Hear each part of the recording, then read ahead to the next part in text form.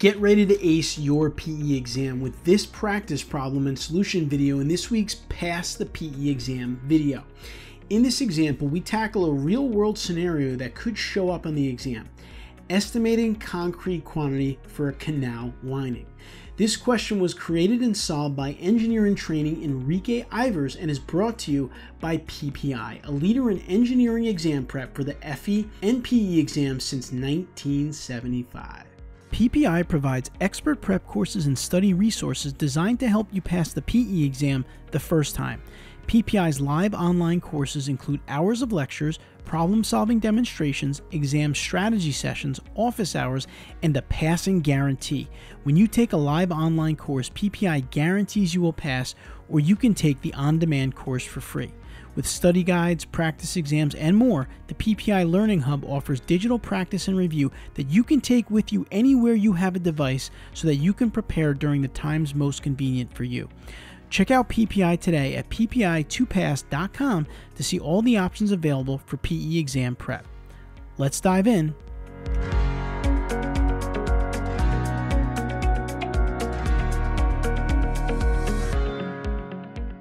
Hello everyone. In this problem we have a great real-world example that might show up on the PE exam.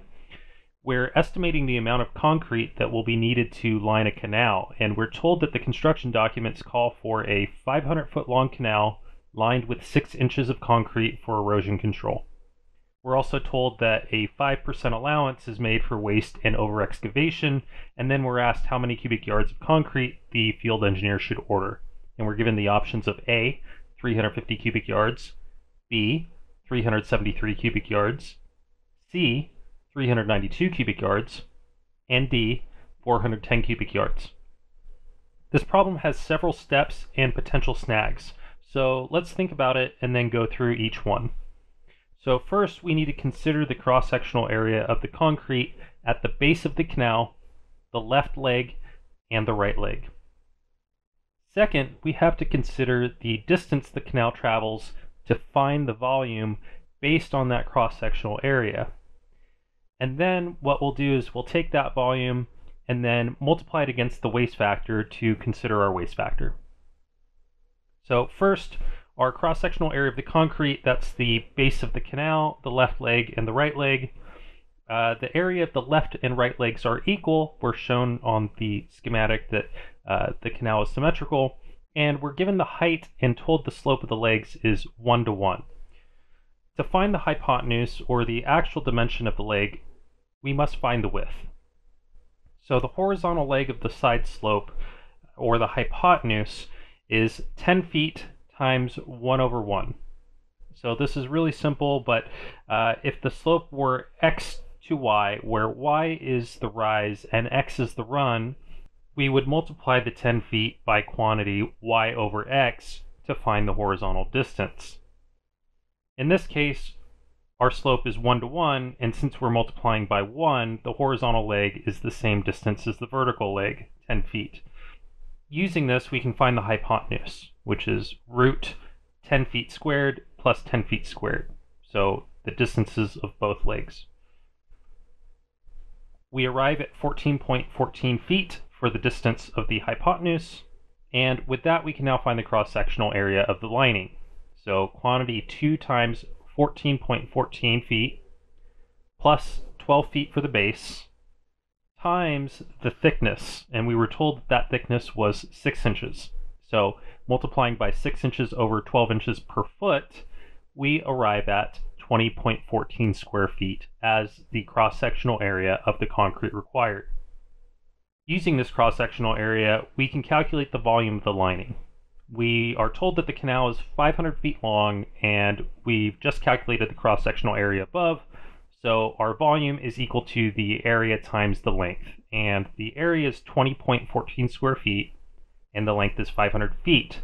So multiplying those two, we arrive at a volume of 10,070 cubic feet. Now we want to convert this in yards because concrete is always measured in cubic yards. So using the conversion factor of 27 cubic feet to 1 cubic yard, we arrive at 372.96 cubic yards. Now it would be really tempting to take this 372.96 cubic yards and select answer B. After all, answer B is 373 cubic yards. This is basically 372.96 cubic yards. The PE would expect us to round answers in this way. But we're not quite done with the problem yet, so don't forget to take into account that 5% waste factor. We need to multiply that volume by 1.05 to take into account the 5% waste, and when we do so, we get 391.6 cubic yards. This rounds to 392 cubic yards, and as a fun fact, this won't be asked on the exam, but in the United States, this would work out to be about 44 concrete mixing trucks, as each one typically holds 9 cubic yards of material. This is quite the pour, very big pour. Anyway, we see that 392 cubic yards is shown as option C, and that is the correct answer. I hope you enjoyed this week's video. In upcoming videos, we will solve some more PE exam problems and talk about some different and tricky tips and topics that will help you and really could make a big difference in your exam result. Please consider subscribing to our channel here. We put out videos like this on a weekly basis. And please, if you do have a specific question, leave it in the comments section below this video and I will read and respond to it. And if I can't respond to it below the video, we may do a whole nother video just to answer your question. And I'll see you next week on Pass the PE Exam.